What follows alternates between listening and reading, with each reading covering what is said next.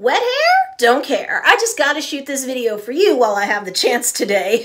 Hey, what's up everybody? It's Stacey Storino. Welcome back to my channel, the #1 place for entrepreneur moms with a digital presence.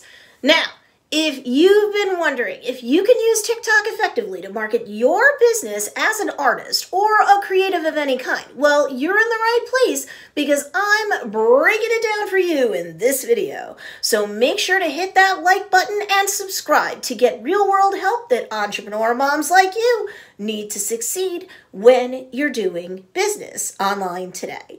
Now, since the vast majority of my students and YouTube subscribers do tend to be entrepreneur moms, it shouldn't surprise you that I recently got a lot of requests to make a video about how to keep kids safe on TikTok, which I did end up making, so make sure that you check that video out. And if you know of any other parent who's stressing about TikTok, you might want to share this video out to them as a resource too. But here in this video, I'm going to cover how to grow on TikTok as an artist.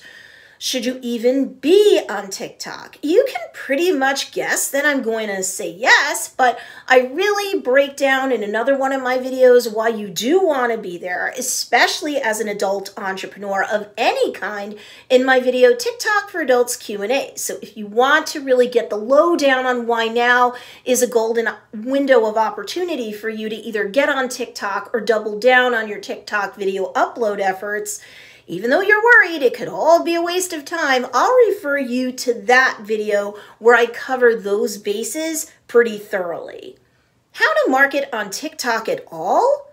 Before we get into the nitty-gritty of how artists and creative types in general can really take advantage of the opportunity that TikTok presents to them, let me tell you this. If you're wondering about the basics of marketing on TikTok, like the basic framework that I suggest for busy entrepreneur moms in terms of folding what could be yet another social media app into their busy marketing mix and into their busy lives, well, it just so happens that I've done another video that covers the framework and some ideas about how to prep for a launch given your crazy busy schedule. So you want to make sure that you check out my video entitled Entrepreneur Mom TikTok Marketing Strategy. So this way, you've got a nice foundation to work off of. Okay, on to the more specific advice, which is be creatively, imperfectly perfect you.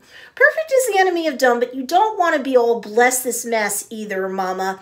That said, TikTok isn't just for kids. It's for kids of all ages, and the corporate culture of the app is nearly the exact opposite of Facebook or old book. So if you're young at heart, you're creative and counterculture, then you're going to find your tribe a lot harder and faster for having gotten on TikTok and uploading videos that sure showcase your art, but also you as a human being. So that does mean that you shouldn't always make your content about your art, your music, your creations, but about you showing the real, raw, unedited, imperfect you.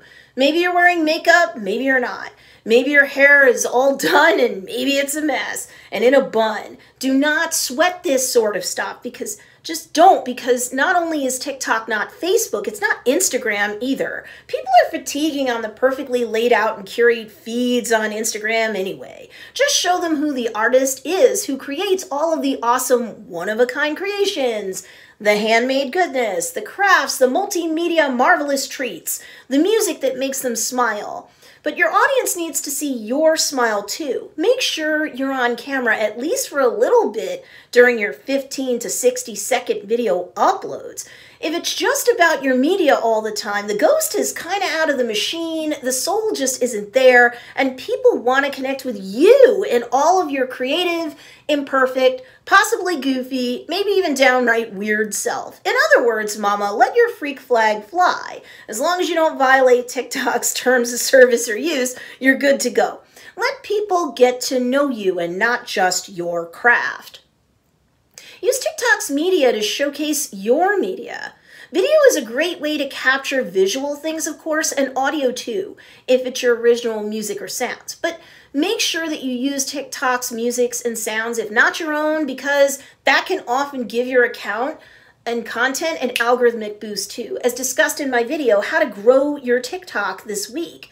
But as a creative, you should try to be as creative as you can with TikTok. Try to use time-lapse videos showing how you work your craft, how you mess with your media. If you need different content ideas or themes to help you get started, my video TikTok for Handmade Business should fit the bill. Just really let your hair down and give people peeks behind the scenes at both the artist and the art they're creating. The recent word out on the street is if you know how to optimize your content properly, over time the TikTok's app's algorithm gets smarter about what you like, what you create, and what people you optimize the content for likes and creates themselves. So you will very quickly curate a very sincere and appreciative audience who will love you and what you do. Grow your artsy audience. Yes, optimize your content with hashtags using ones that your ideal audience or customer would use to search up content on the app, because they do that all the time. And you'll fetch more eyes and ears to check your creative craft work out. That's step one. Step two is leverage the TikTok algorithm by, yes, pairing your work with trending sounds or trending songs. Or yes, duet your video with another video that's already doing well on TikTok that's inspired your song, poem, mixed media creation, painting, and so on.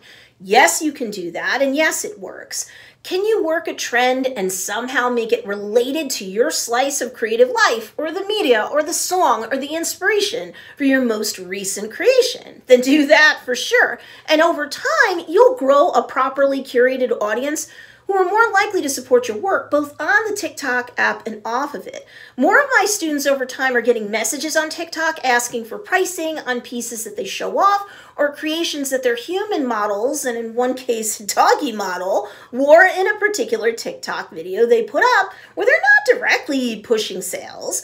They're just creating fun content that inspires sales indirectly nonetheless. Sound good to you? I bet it does, mama. So make sure you hit that notification bell, because in the next part of this TikTok series, I'll cover how to get 100,000 followers on TikTok. For Joe's Dairy Bar and Grill, my family's business, we've done it without pouring any money into the app whatsoever, without follow pods or software, all organically and having fun while doing it.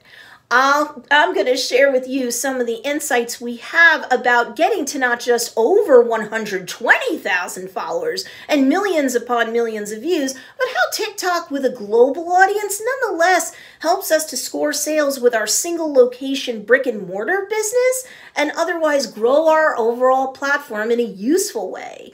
All before a live clickable link even became a thing for us on our account, no less. So don't miss that video. Again, make sure you hit that notification bell and select all so that you can follow along with this entire TikTok series that I've got to offer you. In the meantime, while you're waiting for that video, be sure to check out these two awesome videos as well. And if you like this video, be sure to give it a thumbs up. It really helps me a lot when you do that. And of course, thanks for watching this video, and I'll see you in the next one.